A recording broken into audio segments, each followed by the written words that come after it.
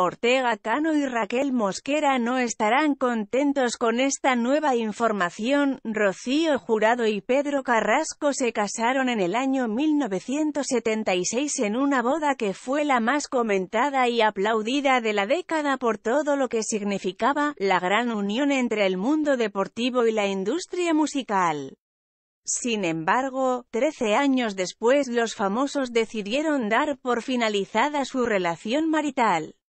Aunque el amor continuaba existiendo entre ellos, o por lo menos, esto es lo que se encargó de destacar Rocío. Monte Alto, regreso a la casa. Muchas versiones circularon en la prensa rosa respecto a cuáles fueron los motivos que llevaron a Rocío Jurado y a Pedro Carrasco a poner el punto final en su relación.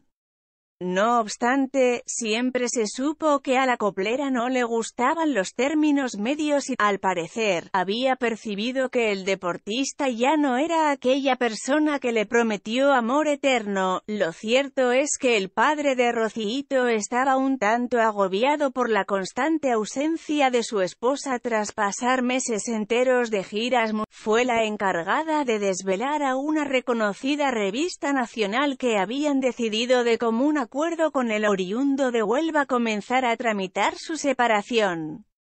Pero, si bien la determinación ya estaba tomada, el amor y la incondicionalidad continuaban manteniéndose inquebrantables.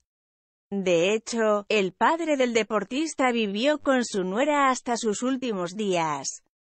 Sin embargo, había algo que muchos desconocían. Fidel Albiac se encargó de confesar: Rocío Jurado y Pedro Carrasco habrían tenido ciertos encuentros después de haber confirmado su separación. Según los relatos de la presentadora, su padre visitaba a su madre casi todos los días y se reunían a mantener comidas juntos como si nada hubiera sucedido. En efecto, estaban barajando la posibilidad de darse una segunda oportunidad.